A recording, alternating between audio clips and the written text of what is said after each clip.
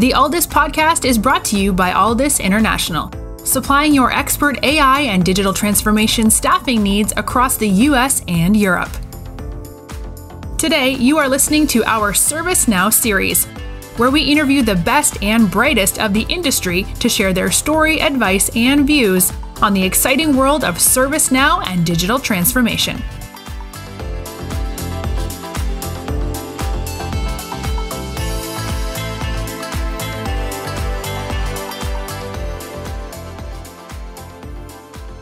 Hi everybody, it's Mark Kelly here. Hope you're doing really well today.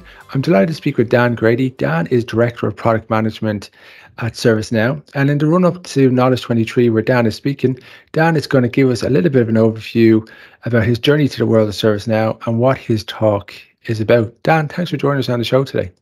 Oh, happy to be here, Mark. It's always a pleasure to talk to somebody about process optimization, and which is, if you're not familiar, ServiceNow's in-platform process mining solution that helps customers x-ray the workflows they have running on the platform and show them where and how they could be doing better for anyone that's involved with them. So really excited to have some time to spend with you today. And tell us a little bit about your job and your kind of role. And for people that don't necessarily know much about that, can you shed a little bit of light and how are you kind of helping customers either internally or externally succeed? My role as part of the product team is I'm what we call an outbound product manager. So my primary focus is on a day-to-day basis working with both customers and partners to help them understand what process optimization is and how it can help. So it's really exciting because I get to work, that's every day, working with customers, learning their use cases, helping them see where there's inefficiencies in the processes that they have running on the platform, and then helping them understand how they could use the solution to then remediate those, to improve their workflows, to gain back some time, efficiency, and productivity for the organization.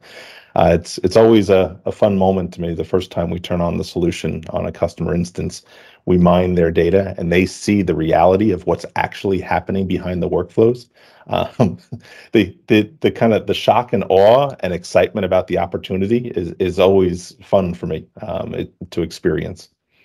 So Dan, could you give us an example of what that might look like from a novice perspective? Again, you don't need to mention any customers' names, but maybe in industry or some life examples.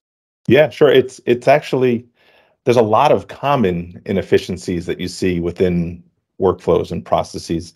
For example, you've got the common, people like to call it ping-ponging. So they've got tickets that are bouncing back and forth between teams. And in the past, they really haven't had the opportunity or the visibility to, they knew it was happening, but they didn't have the visibility to actually quantify the impact of that ping-ponging effect. Or maybe it's looking at things that are work that's being resolved, let's say, and then reopened. So a customer is having a bad experience, they don't accept the solution, and now we have to do some level of rework. Any level of rework, one, has a negative impact on the customer experience, but two, it also causes us to lose some time from a productivity perspective in the organization. So ping-ponging, rework, those are two very common examples. Another one is situations when we have to go back to the user for additional information, or whether it be an employee or customer. So you can start looking at within the process when that's happening, where it's happening, and then getting an understanding of what the intake channels that are causing that to happen most. And in many cases, could simply be you have to just add another field on a form, or maybe you roll out a virtual agent conversation to help improve that intake experience, eliminate, or I shouldn't say completely eliminate, but reduce the times in which we have to go back to somebody for additional information. Again, speeding the way that the work moves through the organization. Funny because they just want it done right the first time, and they got kind of a low patient threshold, right? It's kind of funny how things have moved on. That Netflix style experience where everything just works, people just kind of, it's just the way it is. So going back and asking for additional information is something you just don't want to do. Yeah, exactly. And that's I mean, these are very common things, and sometimes it can't be avoided, but these are things that you just don't see in the reports and dashboards that customers have today, right? They can see at a high level what their resolution or closure times are, but what they can't see is kind of why those things are trending in the direction that they're trending. So very often what we like to say to customers is that process optimization is going to help them get to their whys behind the KPIs that are out there. Their reports and dashboards tell them what's happening, but when somebody sees it, what's happening, leadership always wants to know why that's happening, and that hasn't been easy for people to do. Now within platform process mining, customers have the ability to start digging in and understanding the why, so they can start making the adjustments and taking action to improve those KPIs on their dashboards. So you're going to be pretty busy at Knowledge. Tell us about what you'll be doing. Yeah, I mean, Knowledge obviously is one of my favorite events of the year. I tend to be a pretty social person, so it's great to be around a lot of customers. And there's just so much excitement right now in the ServiceNow ecosystem around process optimization and process mining. We've got a number of sessions. There's at least 6 that I'm aware of, whether they be hands-on labs or just general sessions in which we're introducing people to the concept of process optimization and process mining.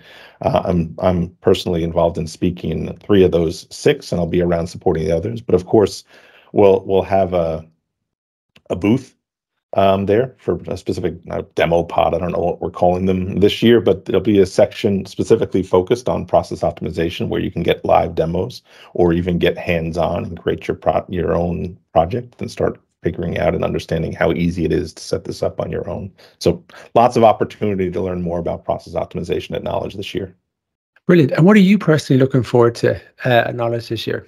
I think one is just the just people, right? I mean, that's really, last year we did it and it was split into 2 locations, at least for me. I got to go speak at New York, the New York Knowledge, and then out in Las Vegas. It was awesome having 2 opportunities. It was nice to be able to do a presentation and not have to worry about my neighbor's landscapers showing up in the middle of that presentation with a leaf blower there. So it's great.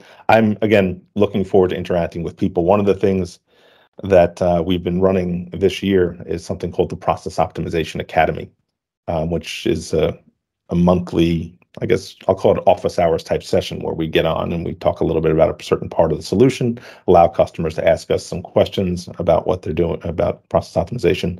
And I've met so many people virtually through those academy sessions, but I've never met them in person. And I'm really looking forward to kind of just making a connection with those people that I've only met virtually right now. So that is what I'm looking forward to most, is just making a real connection above and beyond the virtual connections that we've started to create.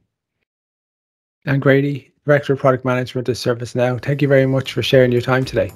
Sure. No, thanks for having me on. This has been fantastic.